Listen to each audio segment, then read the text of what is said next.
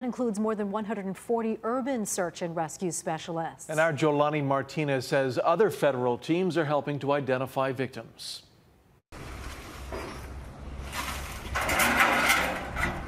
"20 cadaver dogs continue to search Ground Zero. So far, they've covered less than a third of the burn zone. Today, 75 FEMA personnel were deployed to the Valley Isle, including coroners and pathologists, as well as X-ray and lab technicians. A portable morgue also touched down. Officials say the unit consists of all the equipment needed for victim identification and processing remains. It's going to be a very, very difficult mission, and patience will be incredibly important because of the number of victims. Michael Richter was one of the Lahaina residents who went to Maui Police Department's forensic facility in Wailuku with hopes of identifying his stepfather. He's gone. I just want to identify the body.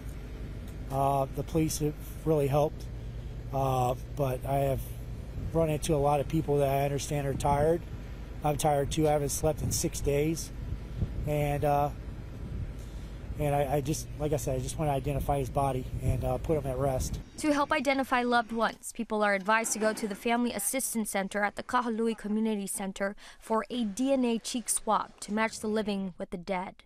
But collecting DNA from those who perished could be a challenge. Chances of finding good DNA samples might be a really hard thing to do. Also, once you identify a victim and you have reference samples from their family, the DNA process alone is very time-consuming and very tedious. You don't want to make mistakes. You don't want to misidentify someone. Even though the individual may not be identified today or tomorrow, there's hope they'll be identified in weeks or months to follow.